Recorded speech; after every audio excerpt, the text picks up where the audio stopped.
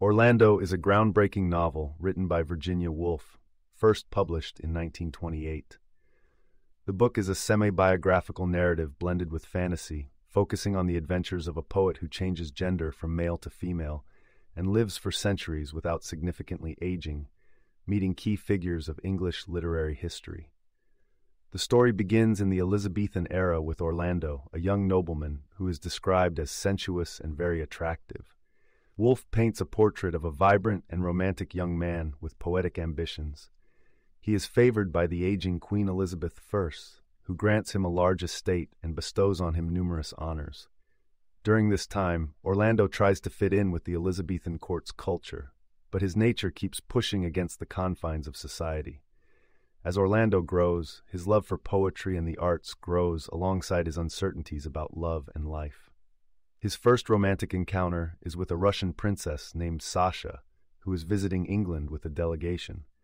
Orlando falls deeply in love with Sasha, but this relationship ends in heartbreak, contributing to Orlando's growing sense of disillusionment. The narrative then leaps forward, showing Orlando's life into the 17th and 18th centuries.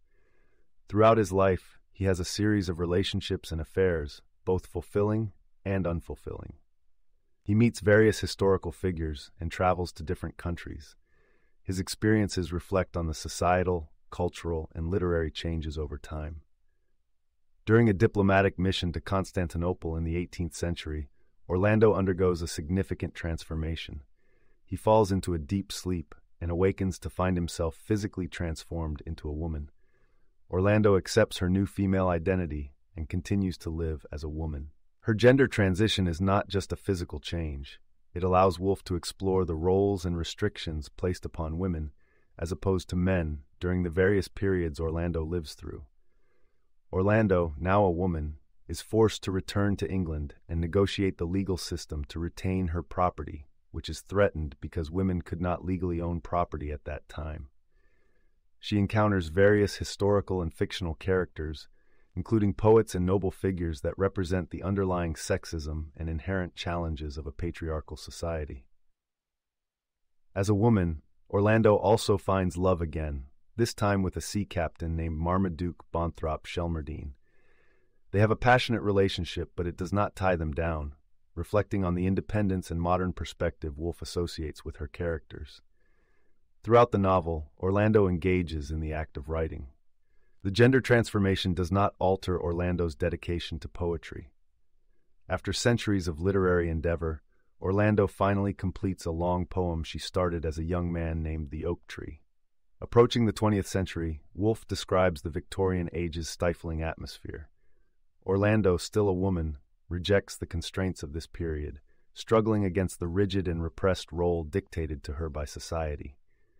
Despite these difficulties, Orlando persists in her literary ambitions and her exploration of love and sexuality.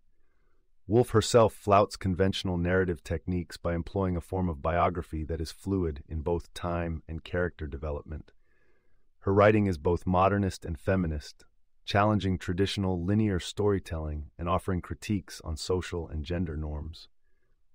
Orlando navigates different eras, adapting and embodying the characteristics of the time, all while showcasing the continuous and fluid nature of identity and experience.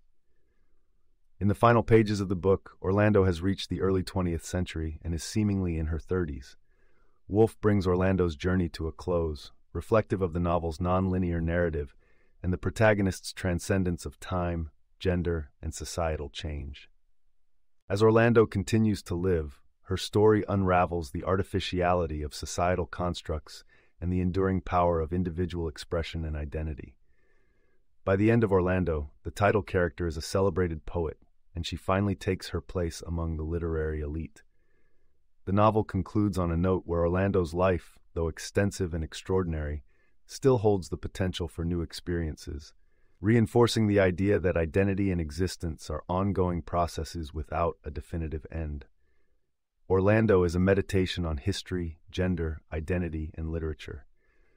It is also a love letter to Vita Sackville West, Virginia Woolf's close friend and lover, on whom the character of Orlando is based. Woolf uses the novel to defy time and to argue for a more fluid understanding of being, pushing against the fixed ideas of gender and class that were prevalent in society. Ultimately, Orlando's journey is one of self-discovery and transformation that resonates through the ages. The character's myriad experiences across centuries emphasize humanity's timeless struggle with identity and the soul's indefinable essence. Through an inventive narrative that blends fact and fiction, foregrounding personal growth and societal critique, Virginia Woolf's Orlando remains a seminal work that challenges readers to think deeply about the constraints and possibilities of our own lives.